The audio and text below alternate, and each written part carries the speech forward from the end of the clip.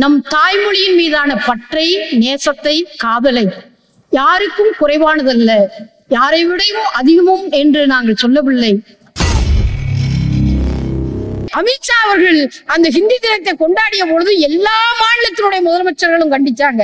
ஆனா ஒரே ஒரு மாநிலத்தினுடைய முதலமைச்சர் கண்டிக்கல, அதுதான் தமிழ்நாடு. பக்கத்தில் இருக்கக்கூடிய மாநிலத்தில் கூட தமிழை திணிக்கிறது, அந்த வெறி இங்க யாருக்கும் இல்லை. ஹிந்தியை திணிக்க ஆரம்பித்தால் நோ, நோ மீன்ஸ் நோ. மலையிலிருந்து உருண்டு விழுந்த அமித்ஷா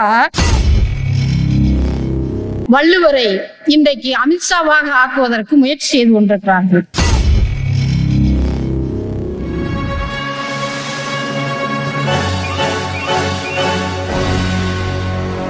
ஒரு முதல் முயற்சியாக இன்றைக்கு தாய்மொழி பாதுகாப்பு என்ற அரசியலில் இது எதிர்கால வரலாற்றை நிச்சயிக்கக்கூடிய ஒரு சிறப்பு நிகழ்வாக அமையும் என்பதில் நமக்கு எந்தவிதமான சந்தேகமும் இல்லை. அந்த வகையிலே இந்த அரங்கம் நிறைந்திருப்பது இந்த மாநாட்டினுடைய முதல் வெற்றி என்று நான் பார்க்கின்றேன். ஆகவே நம்முடைய தோழர்களுக்கு இந்த நேரத்திலே புரட்சிகரமான வாழ்த்துக்களை நான் தெரிவித்துக் கொள்கின்றேன். உண்மையிலேயே ஒரு பொருளின் மீதான அளவுக்கு அதிகமான விருப்பம், ஆசை, காதல், அதன் மீது நேசம் இருக்கும். என்ன கஷ்டம் என்றால் அது யாரிடமே சொல்ல முடியாது என்ற ஒரு சூழ்நிலை வரும். அந்த சூழ்நிலை உடைந்து யாரிடம் நாம் சொல்ல வேண்டுமோ அவர்களிடம் சொல்லக்கூடிய ஒரு நிலை ஏற்பட்டால் அந்த தருணம் மிகுந்த மகிழ்ச்சியான ஒரு தருணமாக இருக்கும். அதுபோன்றுதான் இன்றைக்கு நம் தாய்மொழியின் மீதான பற்றை, நேசத்தை, காதலை யாருக்கும் குறைவானதல்ல, யாரை விடவும் அதிகமும் என்று நாங்கள் சொல்லவில்லை. ஆனால் அதன் விருப்பத்தை இந்த நேரத்தில் தெரியப்படுத்துவதற்கு ஒரு பெரிய அரிய வாய்ப்பை இந்த தென் மாநில மாநாட்டின் மூலம் உருவாக்கி கொடுத்த மார்க்சிய கம்யூனிஸ்ட் கட்சியினுடைய தமிழ் மாநில குழுவுக்கு என் நெஞ்சார்ந்த வாழ்த்துக்களையும் நன்றியையும் இந்த நேரத்திலே நான் உரித்தாக்கி கொள்ள விரும்புகின்றேன். அந்த வகையிலேதான் அருமை தோழர் அருணன் அவர்கள் குறிப்பிட்டதை போன்று வள்ளுவரை இன்றைக்கு அமித்ஷாவாக ஆக்குவதற்கு முயற்சி செய்து கொண்டிருக்கிறார்கள். பிறப்புக்கும் எல்லா உயிருக்கும் சிறப்பொவ்வா செய்தொழில் வேற்றுமையான தொழில் வேற்றுமைதான் மனிதர்களுக்கிடையே இருக்கக்கூடிய வேற்றுமை. பிறப்பிலே எல்லா உயிர்களும் சமம் என்று சொன்ன வள்ளுவர் உண்மையிலேயே கம்யூனிஸ்ட் கட்சியினுடைய அந்த ஒரு சித்தாந்தத்தை தான் அன்றைய காலகட்டத்திலேயே வெளிப்படுத்தி இருக்கிறார். பிறப்பிலே எல்லா உயிர்களும் சமம் என்று 2000 ஆண்டுகளுக்கு முன்னால் சொன்ன வள்ளுவருக்கும் இந்துத்துவ கொள்கையின்படி மனிதனாக பிறந்தவர் அவர் இஸ்லாம், இவர் கிறிஸ்துவர், இவர் இந்து, எல்லாருக்கும் மேலானவர் இந்துதான் என்று சொல்லக்கூடிய இந்துத்துவ கொள்கைக்கும் ஏதாவது சம்மதம் இருக்கிறதா? அந்த இந்துத்துவ கொள்கையை இன்றைக்கு உடைத்து நொறுக்கக்கூடிய வகையிலேதான் இன்றைக்கு தென் மாநிலத்தினுடைய மாநாட்டை மார்க்சிய கம்யூனிஸ்ட் கட்சி இன்றைக்கு கூட்டியிருக்கிறார்கள்.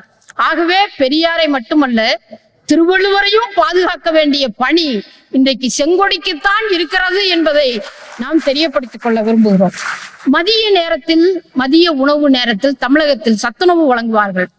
அந்த உணவின் மீதான விருப்பத்திற்கு முன்னால் ஆசிரியர் ஒரு பாட்டை பாடச் சொல்வார். பகுத்துண்டு பள்ளியூர் ஒம்புதல், பகுத்துண்டு பள்ளியூர் ஒம்புதல். நம்ம இப்ப இருக்கக்கூடிய குழந்தைகள்கிட்ட தூக்கத்துல கேட்டா கூட பகுத்துண்டு பள்ளியூர். பசிக்கு உணவை பகிர்ந்து உண்ண வேண்டும் என்று சொன்னவர் வள்ளுவர். ஆனா இன்னைக்கு மத்தியில் இருக்கக்கூடிய பாஜக அரசு அதைத்தான் செய்து கொண்டிருக்கிறதா? அவர்களுடைய கொள்கை சமத்திலிருந்து உருவாகி இருக்கிறதா? ஆகவே வள்ளுவருக்கும் இந்துத்துவ கொள்கைக்கும் எந்த சம்பந்தமும் இல்லை. ஆதி பகவன் என்று சொன்ன ஒரே காரணத்திற்காக வள்ளுவர் எங்களுடைய பாஜகவினுடைய பொதுச் செயலாளர் என்று சொல்லக்கூடிய கீழ்த்தரமான அரசியலை முடிவுக்கு கொண்டு வர வேண்டும் என்பதுதான் இந்த மாநாட்டினுடைய முக்கியமான நோக்கமாக அமைந்திருக்கிறது. அருமை தோழர்களே, இப்போ செப்டம்பர் 14 ஹிந்தி தினம் என்று ஒரு தினத்தை கடைபிடித்தார்கள்.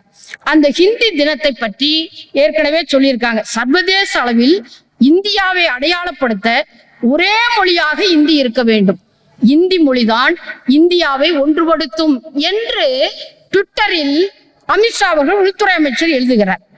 அது மட்டுமல்ல, அன்றைக்கு டெல்லியில் நடந்த விழாவுல நல்ல சுயநினைவோட தான் பேசினாரு. என்ன பேசியிருக்காருன்னா, இந்த மத்திய ஆட்சியில் பதவியேற்ற பிற்பாடு என்னுடைய உள்துறைக்கு 10 நாட்கள்ல பல கோப்புகள் வந்தது. ஒரு கோப்பு கூட ஹிந்தியில் வரவில்லை. இப்பதான் இந்த கோப்புகள் ஹிந்தியில வர ஆரம்பித்தது நான் சொன்ன பிற்பாடு. அதுவும் வெறும் 60% தான் வருகிறது என்று அந்த கூட்டத்திலே கருத்தை பகிர்ந்து கொண்டார். அடுத்து அதே கூட்டத்தில் வடகிழக்கு மாநிலங்கள்லாம் ஒரு விசேஷமான முயற்சியை நாங்க பண்ணிட்டு இருக்கோம். என்னன்னா, தனியார் ஆசிரியர்கள் மூலமாக அங்கே இருக்கக்கூடிய மாணவர்களுக்கு ஹிந்தி சொல்லிக் கொடுப்பதற்கு ஒரு சிறப்பான ஏற்பாட்டை அரசு மூலம் நாங்கள் செய்து கொண்டிருக்கிறோம். அந்த முயற்சியும் நாங்கள் மேற்கொள்ள வேண்டும் என்று சொல்கிறார். அது மட்டுமல்ல, 2024ஆம் ஆண்டு நாடாளுமன்ற தேர்தலுக்கு முன்பாக ஹிந்தி மொழி ஒரு மிகப்பெரிய உச்சத்தை அடைந்துவிடும் என்று அந்த கூட்டத்தில் தெரிவிக்கிறார். இது தவிர நீதித்துறை, மருத்துவத்துறை, மருத்துவ அறிவியல் உள்ளிட்ட அனைத்து துறைகளிலும் இந்தி மொழியினுடைய பயன்பாடு அதிகரிக்க இந்த அரசு நடவடிக்கை எடுக்கும் என்று அந்த கூட்டத்துல தெரியப்படுத்தி எல்லா நாளேடுகளையும் வந்தது. அடுத்த நாள் பாத்தீங்கன்னா, தமிழ்நாட்டிலிருந்து ஹிந்தி தீர்ப்பு இவ்வாறு அமித்ஷா அவர்கள் பேசியிருப்பது அதிர்ச்சி அளிக்கிறது, இதை ஏற்றுக்கொள்ள மாட்டோம் என்று ஒரு தமிழ்நாடு முழுவதும் பந்த் போராட்டத்தை அறிவித்த பிற்பாடு அடுத்த நாளே அமித்ஷா அவர்கள் அப்படி சொல்லவில்லை. அப்புறம் எப்படி சொன்னாரு? அவர் அப்படி சொல்லவே இல்லை. அதுக்கு பிற்பாடு அவர் எப்படி சொல்றாரு தெரியுங்களா? மலையிலிருந்து உருண்டு விழுந்த அமித்ஷா மீண்டும் சொல்றாரு, நானே ஹிந்தி பேசாத மாநிலத்திலிருந்து தான் வந்திருக்கிறேன், நான் போய் அப்படி சொல்லுவேனா? இப்படி ஒரு கூட்டத்தில், இது போன்ற ஒரு கூட்டத்தில் பகிரங்கமாக சொன்ன கருத்துக்களை மறுத்து பேசக்கூடிய ஒரு அரசியல்வாதி மத்தியில் ஒரு உள்துறை அமைச்சராக இருக்கிறார். அதுதான் ஆளுங்கட்சியாக பாஜக இருக்கிறது என்று சொன்னால் இது மிக மிக கேவலமான அரசியல். ஆகவேதான் இந்த இந்தி சம்பந்தமான அவர்களுடைய விழாவில் சொன்ன கருத்து என்பது பாஜகவினுடைய RSS அஜெண்டாவில் இருக்கிறார். ஆகவே அதை அமுல்படுத்த அவர்கள் துணிந்திருக்கிறார்கள். ஆகவேதான் தமிழ்நாட்டில் இருக்கக்கூடிய மைல்கல்களில், சாலையோர நெடுஞ்சாலை துறைகளில் இருக்கக்கூடிய கல்களில் ஆங்கிலத்தை அழித்து விடுகிறார்கள், ஹிந்தியை மட்டும் வைத்துக்கிறாங்க. நம்மால் சைக்கிள்ல போனவரு இதுக்கட ஹிந்தி இருக்குது, ஹிந்தியும் அழிச்சிடுறாரு. வர்ற லாரிக்காரரு கல்லு மேல விடுறதா ரோட்டு மேல விடுறதான்னு தெரியாம அவர் ஊரு மாதிரி போயிட்டு இருக்கிறார். இப்படி நெடுஞ்சாலை துறையிலிருந்து, வங்கியில இருந்து, ATMகள்ல இருந்து, தபால் துறைக்கான தேர்வு வைக்கிறதுல பாருங்களேன், ஹரியானா மாநிலத்து இளைஞன் அவர் தமிழே தெரியாது, 25க்கு 24 மார்க். ஆனா தமிழ்நாட்டு இளைஞருக்கு முட்டைய போட்டு என்ன பண்றாங்க? இவரு ஃபெயில் ஆயிட்டாரு. இந்த பிரச்சனை நீதிமன்றத்துக்கு போகுது. அப்போ ஹிந்தி பேசக்கூடிய மாநிலங்களிலிருந்து வரக்கூடிய இளைஞர்கள் தேர்வெழுகிற பொழுது தமிழுக்கு அதிகபட்சமான மார்க் போடுவதிலிருந்து தமிழ் மாணவர்களை தோற்கடிப்பது வரை எல்லாமே திட்டமிட்டு நடந்து கொண்டே இருக்கிறது. நீங்க தொலைக்காட்சிகள்ல பார்த்தா விளம்பரங்களில் ஹிந்தி வருகிறது. அதே போன்று கூகுளில் தேடினால், இணையத்தில் தேடினால் அதிலும் ஹிந்தி இன்றைக்கு ஆதிக்கம் என்பது நினைத்து கொண்டிருக்கிறது. இப்படி எல்லா துறைகளும், ரயில்வே துறை, வங்கித்துறை, எல்லா துறைகளிலும் ஹிந்தி வருகின்ற பொழுது எதிர்காலத்தில் தமிழ்நாட்டினுடைய தமிழ் மொழியினுடைய நிலை என்னாகும்? ஆந்திராவில் தெலுங்கினுடைய மொழி நிலை என்னாகும்? இதுதான் இன்றைக்கு ஒரு மிகப்பெரிய கேள்வியாக இருக்கிறது. ஆகவேதான் இது தென்னிந்தியாவில் ஹிந்தியை தவிர்த்த தன்னுடைய தாய்மொழியில் பேசக்கூடிய உழைப்பாளி மக்களினுடைய மிகப்பெரிய ஒரு கருவி மொழி. தோழர் ஏங்கல்ஸ் அவர்களுடைய ஆய்வில் மிகச்சரியாக குறிப்பிடுகிறார். டார்வின் அவர்கள் குரங்கிலிருந்து மனிதன் தோன்றிய அந்த வளர்ச்சி முழுவதும் விவரிக்கிறார். அதில் ஒரு பகுதிக்குள் ஏங்கல் சொல்லுகிறார், இந்த உழைப்பு வளர வளர மனிதனுடைய கை மட்டுமல்ல, மனிதனுடைய அந்த குரல் உறுப்பு இருக்கு பாருங்க, ஒளி, நான் பேசக்கூடிய இந்த ஒளி வருகிறதே, இது ஒரு நாள் 2 நாளில் வரவில்லை. மனிதர்களோடு சேர்ந்து உழைக்கிற பொழுது, அவர்களுக்கு தேவை ஏற்படுகிற பொழுது அந்த மனிதன் எழுப்பிய அந்த ஒளிதான் மொழியாக மாறுகிறது.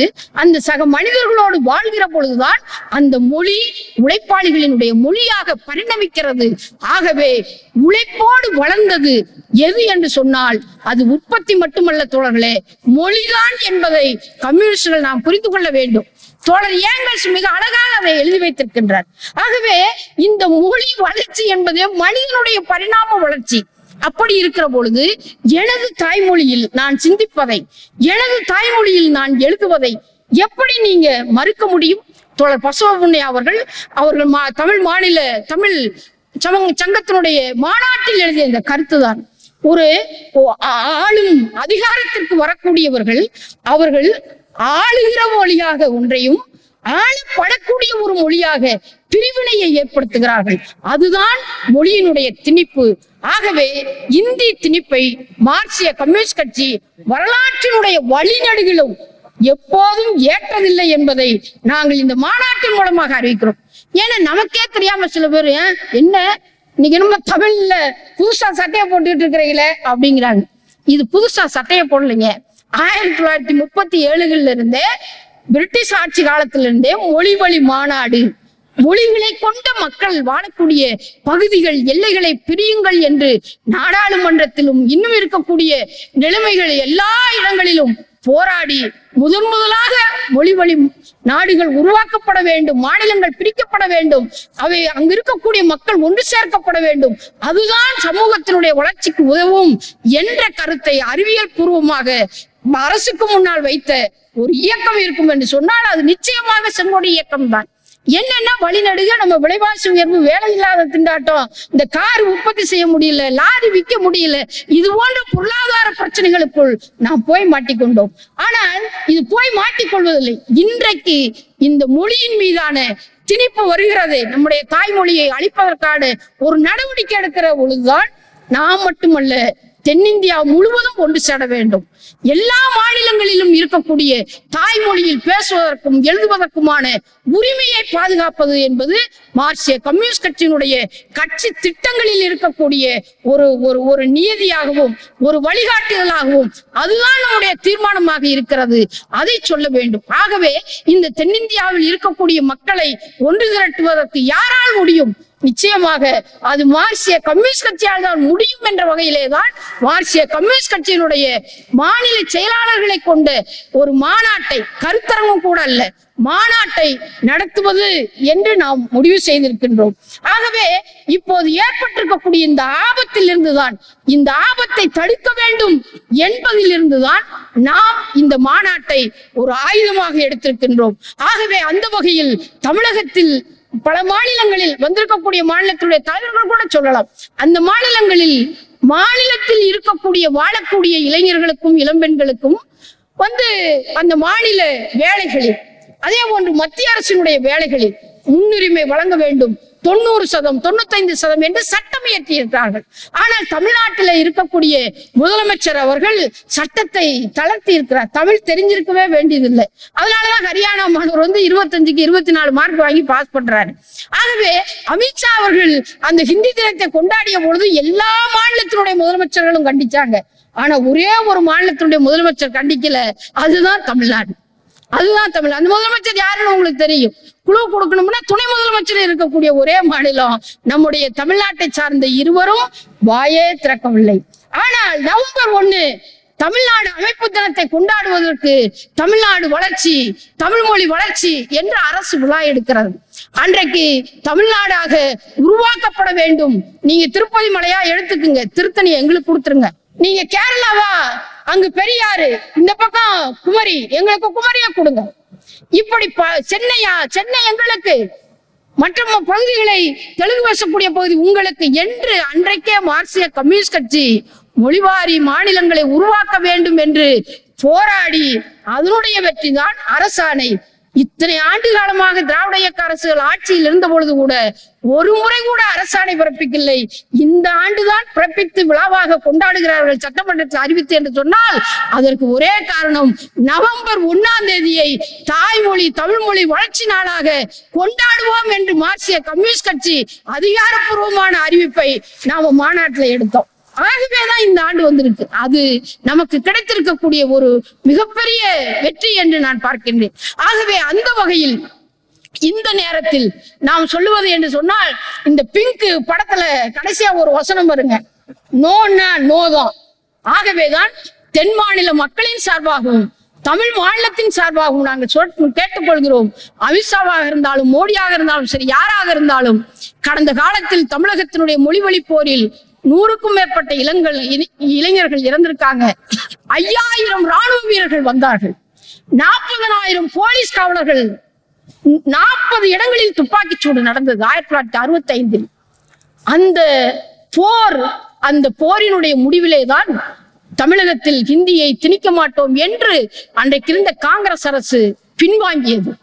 அந்த போராட்டத்தினுடைய தொடர்ச்சிதான் மார்க்சிய கம்யூனிஸ்ட் கட்சி திராவிட முன்னேற்ற கழகத்தோடு கூட்டணி வைத்தது. அதனுடைய கூட்டணியும் அந்த தேர்தல் அரசியலும் இணைந்துதான் 1967 இந்தியாவில் கேரளாவுக்கு அடுத்த 2வது மாநிலமாக காங்கிரஸ் கட்சியை வீழ்த்தி அதிகாரத்திற்கு ஒரு மாற்று கட்சி வர முடிந்தது என்று சொன்னால் அது இந்த மொழி போராட்டம் அன்றைக்கு 1965களிலே உருவாக்கியது. ஆகவே 80 ஆண்டுகள் ஆனாலும் தமிழகத்தில் அந்த மொழி பற்று என்பது, மொழி வெறி என்பது பக்கத்தில் இருக்கக்கூடிய மாநிலத்தில் கூட தமிழை திணிக்கிறது. அந்த வெறி இங்க யாருக்கும் இல்லை. ஆனால் மொழி பற்று இயல்பாக இருக்க வேண்டியது. அந்த இயல்பான பற்றை கூட சொல்லாமல் இருப்பது அது ரொம்ப அராஜகமானது.